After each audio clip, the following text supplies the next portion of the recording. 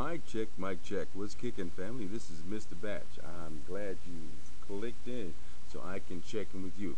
That's right, it's Football Friday.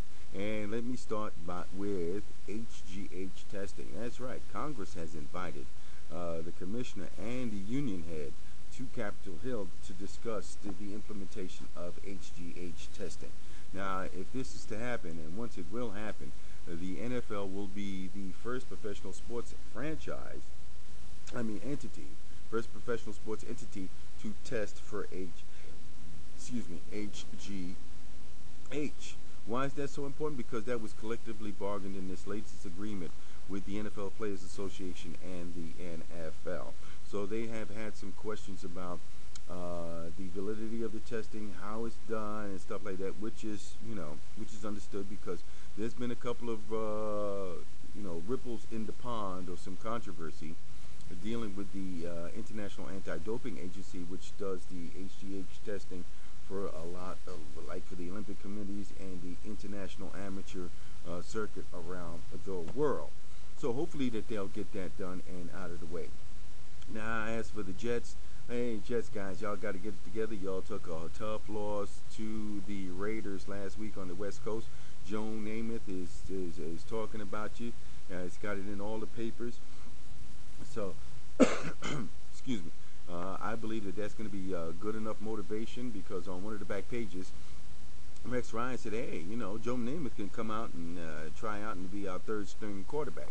But hey, Joe Namath has the ring already, son. He's got a ring. Hello. Courtesy, and your dad was on the coaching staff when he got that ring. Show your respect. But besides that, that's a little fun right there. I like Rex Ryan. He's a player's coach.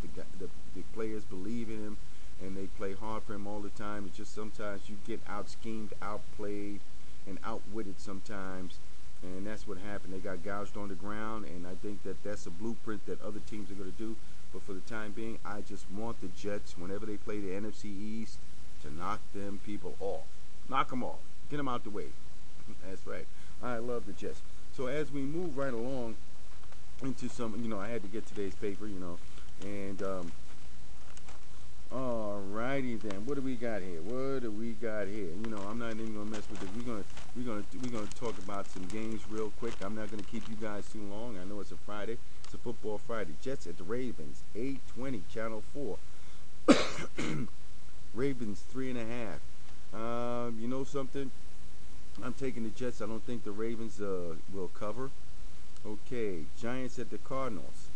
All right, 4 p.m. Channel 5. All right, Cardinals are favored by 1.5. I got the Giants to more than cover. All right, Lions at the Cowboys, 1 p.m. Cowboys by 1.5 at home. Cowboys in trouble. The Lions are for real. They're gonna get them. Broncos at the Packers, 4:15. Packers by 13. Oh, come on, stop it, Broncos, you done. Packers by 13. Oh my goodness, it's gonna get ugly out there, and then they'll be screaming some more for Tim Tebow. But they got my man who's in front of him, and I think he should get the nod before Tebow. But Tebow wins. That's the thing, you want to change somebody's mechanics. Though he doesn't look right doing this. But his whole life, all the time, he was winning. And when he was down in Florida, which plays in the SEC, he was winning. Come on. The SEC is almost like the minor leagues for professional football, as tough as they are. Okay, let's get to a couple other games, more games. Bills at the Bengals. Wow, Bills at the Bengals. Bills by 3. Got the Bills. The way that they're shocking and amazing the world right about now. 49ers at the Eagles, 1 p.m. Eagles by 8.5. Oh, no, it's going to get ugly. They're going to try and take it out on the 49ers. After getting beat down, if the Eagles are smart, they'll let Vic sit for this one. Kafka and Young can handle the 49ers. Vikings at the Chiefs. Uh-oh. Things don't look too good here. Now the Vikings are at the Chiefs. The Chiefs had 2 dramatic injuries in back-to-back weeks of key starters for them. The Vikings are 0-for coming into this game.